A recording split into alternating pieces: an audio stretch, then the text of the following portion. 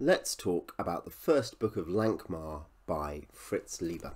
So this is a Fantasy Masterworks library bind up of the first 4 Lankhmar novels. They're short novels or novellas depending on the exact length. I think they probably all qualify for Hugo Best Novel by length.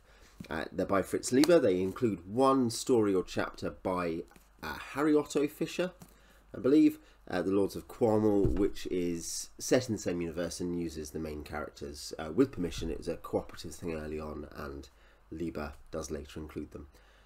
They're published from 1939 to the 70s, the early 70s in this edition, in this book. The second book of Lankhmar goes up to 1989, I think. So you've got a 50-year publishing history for the character, which is an incredible range, I think.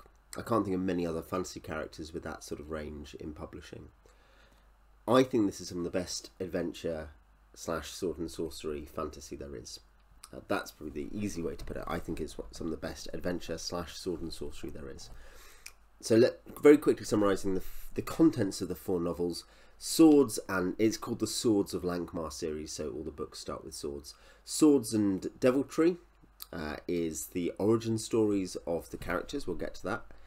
Swords Against Death, it has some of the early adventures of our characters in Lankhmar, and then their journeys to the mysterious western continent of the world of Nawan, and then their journeys back, and then a few more things in Lankhmar. Swords in the Mist is a loosely grouped group of stories themed around mist, from a magical mist that attacks people to stories about mist and the sea when they're travelling on the sea, to a strange mist that comes out of a castle in a weird story.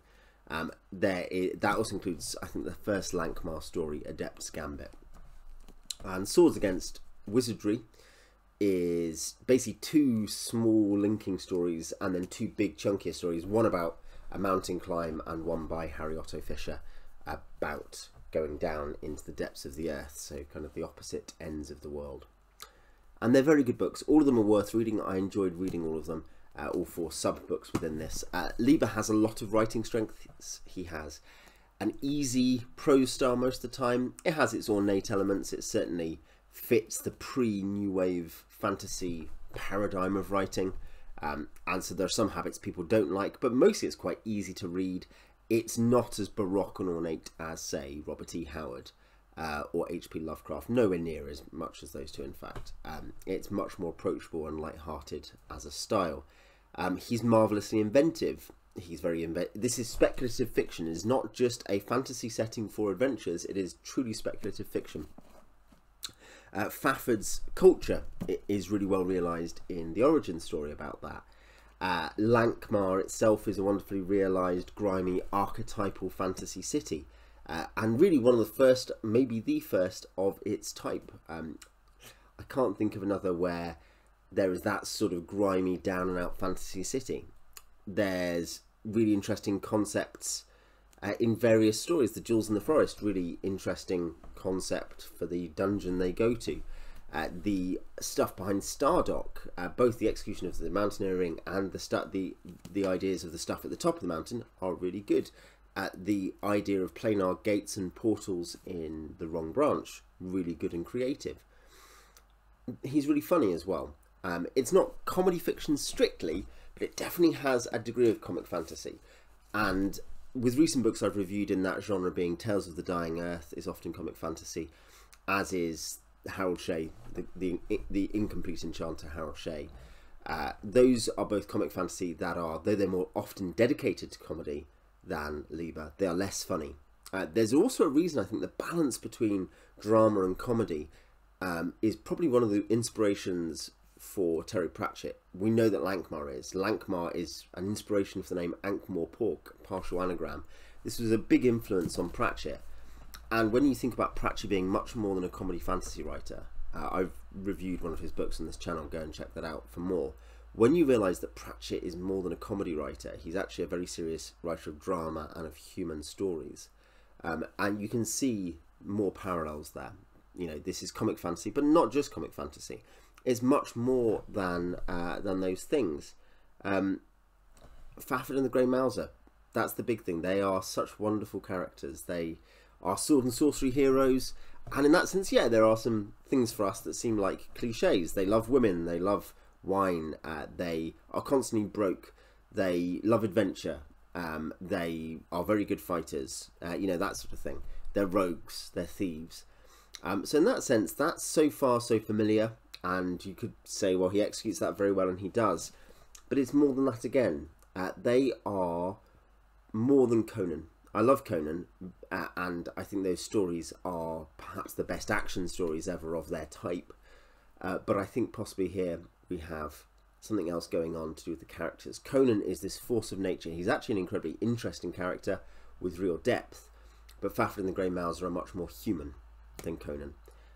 They are both driven to heartbreak by heartbreak to their new lives. Fafhrd is a good man who is somewhat savage and prone to flights of fancy and rage, but also never lets injustice get away with it. The Grey Mouser becomes from the mouse. He goes from being the mouse to the Grey Mouser, and that's partly because his spirit is grey. He's neither black nor white, but he is always drawn in the path of justice and of decency by his friendship. And that's the final point I make, I think, on that, which is that their friendship is the peak of these books, I think. In terms of great friendships in literature, this has to be, you know, top 10 at least. Poverty might separate them for a time. They might fall out over a romantic love interest or over some objective. They might even be on different sides of a battle, but their great devotion to each other, their understanding of each other, triumphs overall in the end. And that's the idea of friendship as a valued quality and trait that is invested in by an author, I think is semi-rare nowadays. Not completely rare, obviously, but you think we get very few Sam and Frodos, and we get very few Fafhrds and the Grey Mousers. And sometimes there are weird moments that, to me, feel a bit out of place, or you might almost say are outdated. That might be the wrong word, but you get what I'm saying. There are sometimes his lightheartedness undercuts a dramatic point. You feel like, even in one of my favourite stories, I'll mention it again in a second, Stardock, there is a degree to which the tone of the first 3 quarters and the last quarter wobble and shift a bit in a way that you're like, this is a really good story, but I kind of wish there was a bit more tonal consistency. But on the whole, these are great stories.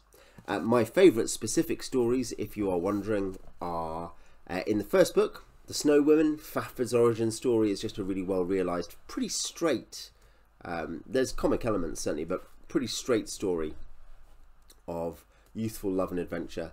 And the culture is really well realised, and the world is well realised, and it's very effective. In the second book, Claws and the Night is tonally really good, on the note of tonal issues. Claws and the Night is a really good, creepy, dark, dramatic story, very much in the decaying city, which Gabor, you enjoy, I know, one of my subscribers, very much there.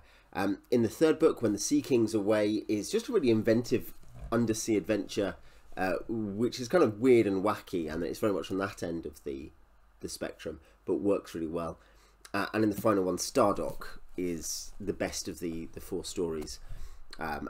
It's just a great, often very intense mountaineering story. Hrissa is one of the best animal companions in a fantasy series ever, and it has, you know, some interesting things going on in it.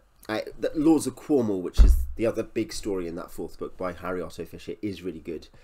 It reminds me of things like Red Nails particularly, but without being quite as insane and gruesome. Pretty gruesome though at points.